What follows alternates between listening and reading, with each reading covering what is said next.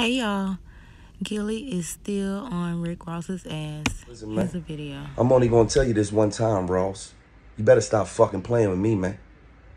You hear me? And mind your fucking business, man. Because you went on a nigga Instagram page commenting about me, calling me out my name, my nigga, for no motherfucking reason at all. This how this shit started. So I'm gonna tell you again, man, leave me the fuck alone, man. I see your little funky ass video. I spend more money on my cow's hooves than you spend on your wife. You probably right, nigga. Cause I ain't bought her, I caught her, nigga. She fuck with me because who I'm blessed to be, not because I bless her with a fee. But ain't you the nigga that said, I put Molly all in her drink and she ain't even know it. Goddamn Ricky Raper, bitch. Huh? Stop talking about money, man. Cause money don't unlame a lame, nigga. There's a lot of sucker-ass niggas out here with money and you on the list. Matter of fact, you the captain of the Suckers with Money Association of America, nigga. And we ain't impressed. So mind your business. Because that's your problem. You're always minding niggas' business. You was minding Birdman business some years back when you was running around talking about, give Khaled the money you owe him. Well, you give Meek the money you owe him, nigga. Because you got him in a 1914 slave deal. A Harriet Tubman joint that he signed when he was 19 and now he's 35. I thought you said a boss is one that guarantee we gon' eat. Well, why you ain't renegotiating with a real nigga? Thank God he fucking with them white boys. He fuck around, be broke, busted, and disgusted fucking with you. He's a hell of a businessman, though. Salute to you, Meek. But stop talking about money, man.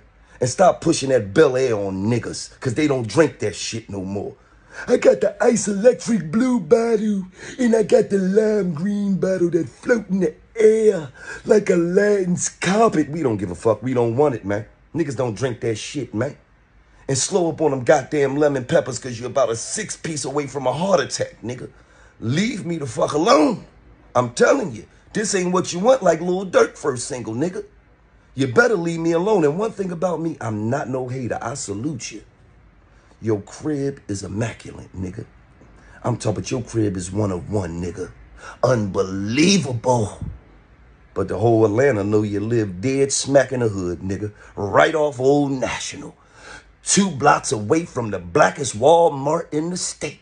You ain't had a good night's sleep since you moved in that motherfucker. You know how them niggas in Atlanta breaking houses. You worrying about them niggas jumping your wall every night, nigga.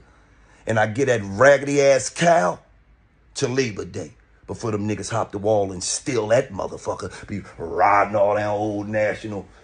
Beef ribs for the hood. Fuck is wrong with you, man? Leave me the fuck alone, man. I'm not the nigga that you want to play with, Ross. You hear me?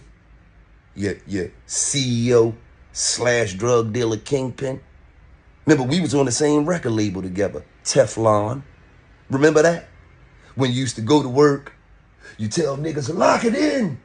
Then you come home, you change your uniform, you put your hat on backwards, and then you go in the studio and be a drug dealer kingpin rapper? Oh.